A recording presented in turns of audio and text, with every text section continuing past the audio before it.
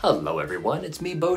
I'm coming to you today with this fascinating little device that supposedly converts a conventional water bottle mouth, let's say a 2-liter, or in this case a 24-ounce bottle, and it screws onto there, and the straw goes all the way down to the bottom and up the middle so that there's no suction, so it doesn't glug or anything, but it's a constant continuous stream.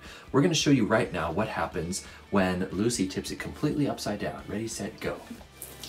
So you see the constant stream of water, and then the water is quickly going down like that, and we are almost out, and there. As you saw, that was only about 13 or 14 seconds to empty 24 ounces.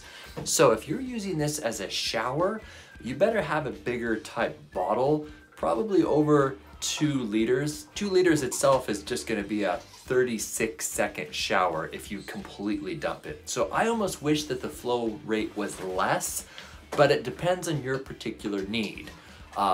Quite honestly, if we actually tested dumping the water bottle out by itself, and that was 9 seconds. So it only delayed the flow by only 4 to 5 seconds, which is, you know, yes, it spreads out the flow because it's now a shower. So if you're cleaning, let's say, your mountain bike, or in my particular instance, I kind of quickly use this to hose off my muddy boots after hiking here in the Pacific Northwest. So that's my particular use. But I would not recommend anything like this 24-ounce bottle, simply because it's just gonna be depleted really, really fast. So get a larger water bottle, like a 2-liter soda or something like that. And then Lucy, can you go ahead and actually put that back on the very top? Good job. And you can take it apart to easily clean it, but I almost wish that there was the ability to adjust the flow. And that would make this absolutely perfect.